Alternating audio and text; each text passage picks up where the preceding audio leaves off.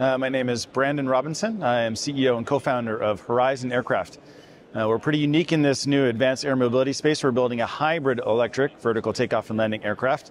So think 300 to 500 miles range, carrying 1,500 pounds of useful load. That speeds up to 250 knots. So more of a regional machine going between cities than the typical air taxi, which you might think of just going from, skyscraper to skyscraper.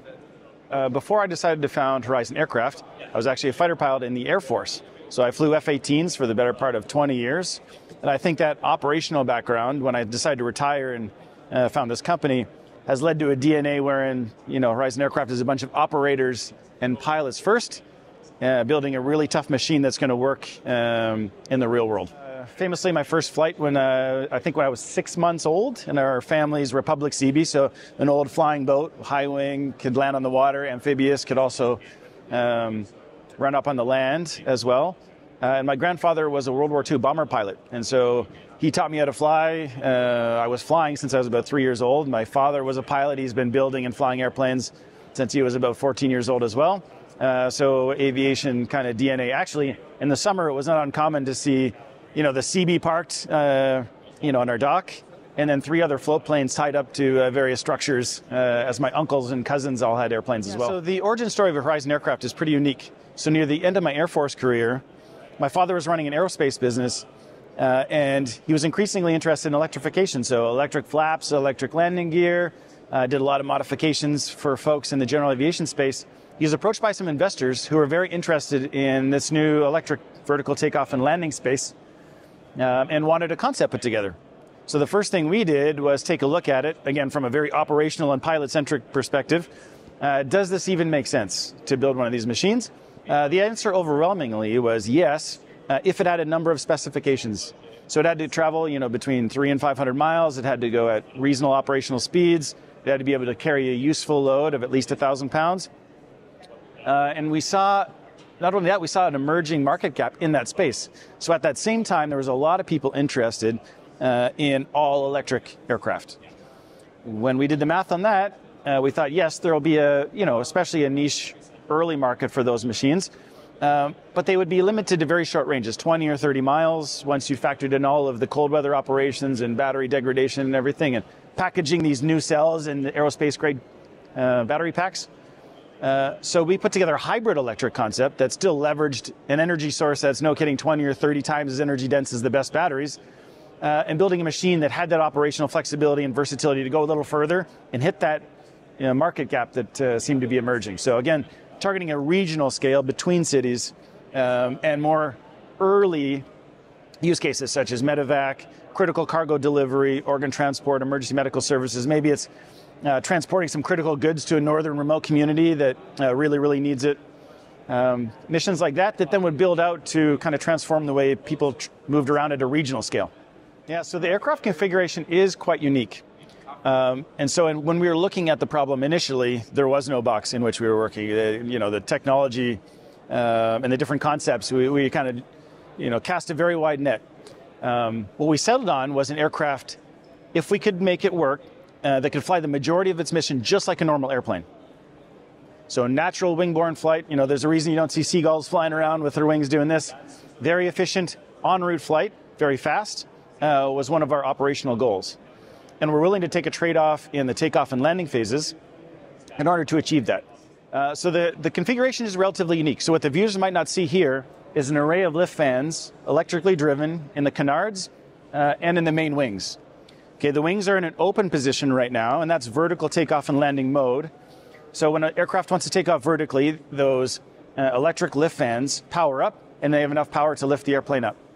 Now in the full-scale concept, that power comes from 2 sources, an onboard battery array, and a hybrid electric system that has a generator on board helping that battery array out. So we're able to carry a lot less batteries. Now when the airplane wants to move forward, it engages the rear pusher prop at the back, accelerates forward to a safe speed above stall speed. Those wings and canards close and completely conceal the fans.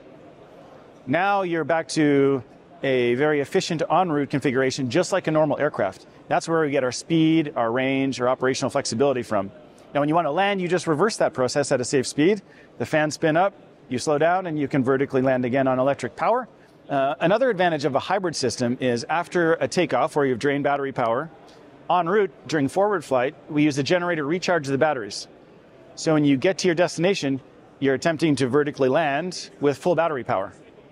If anything should happen at destination where you're attempting a vertical landing, but you have to go around, now you can recharge your battery again and attempt another landing at full battery power. Unlike some of the other all-electric machines, that have no recharge capability, and it is continuously a depleting battery situation. Having hybrid electric power on board also is advantageous because it provides a heat source. So we can heat the cabin.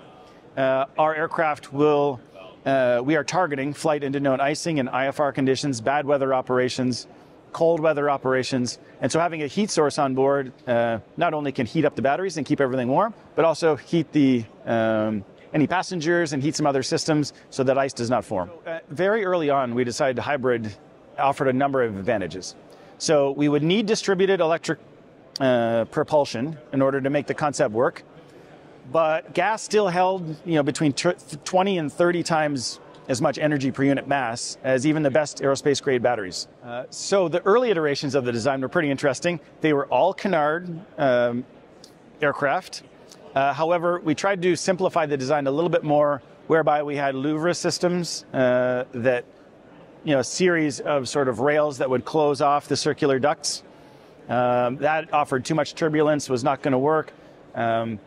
We thought maybe we could just fly around with the wings, wing fans uncovered.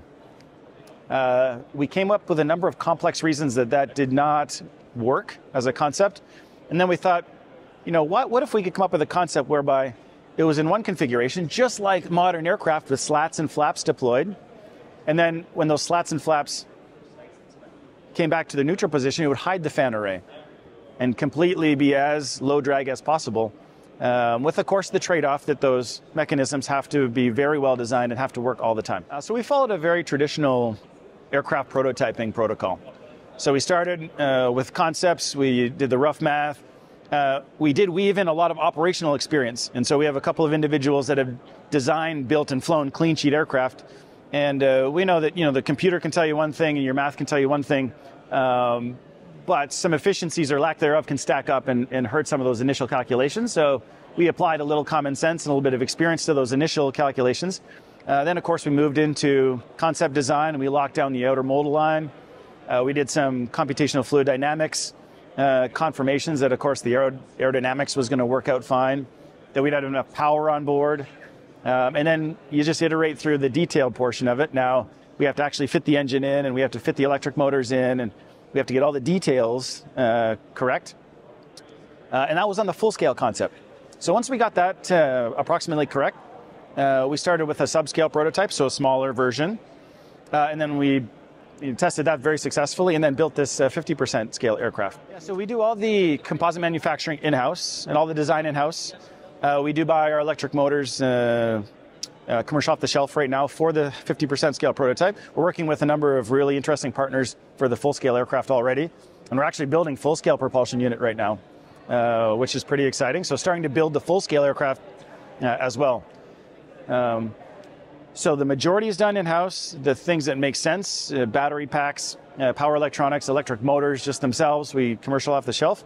And everything else is our own circuit boards, our own programming. Everything else is done, like I said, in-house. One of the things you have to decide on early is what size you're going to build your subscale prototype.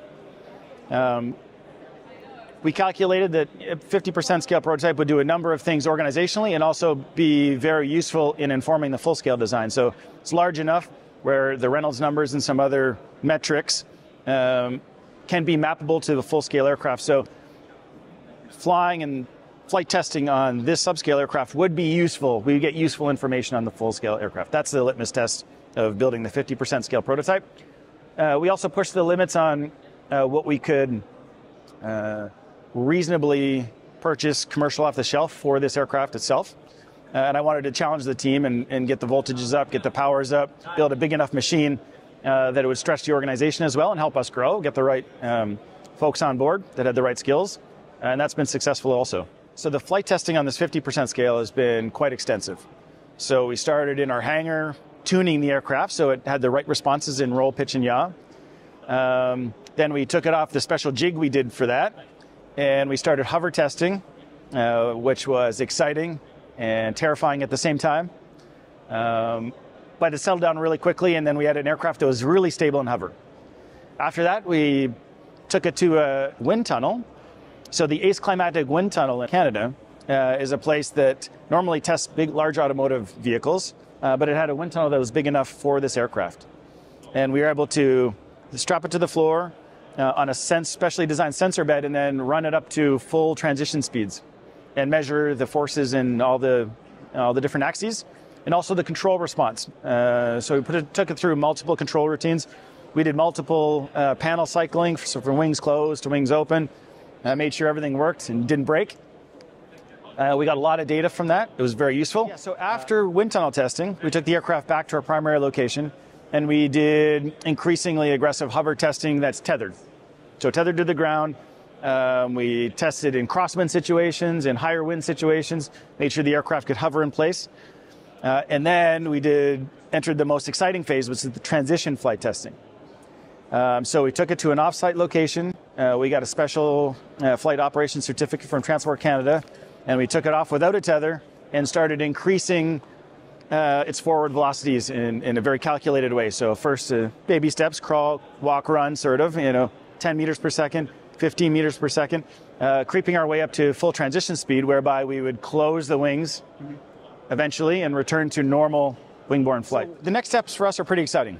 We're going to fully transition this 50% scale prototype in its advanced flight test program. That's going to give us a lot of useful data. And we're also simultaneously in detailed design of the full-scale aircraft. And we're starting to produce parts. So the first large-scale part is a 32-inch fan that produces 600 pounds of thrust. And we are actually building that full-scale propulsion unit right now.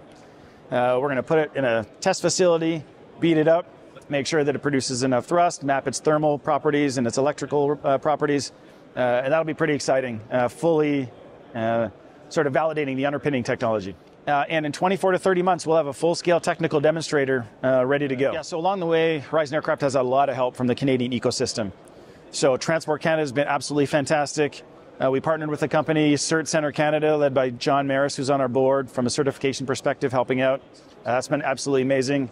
The DARE Green Fund, we've been successful in getting some grants. We've been talking to the INSAT folks and are going to be submitting an application. Right now is an exciting time to be a Canadian company doing sustainable aviation work.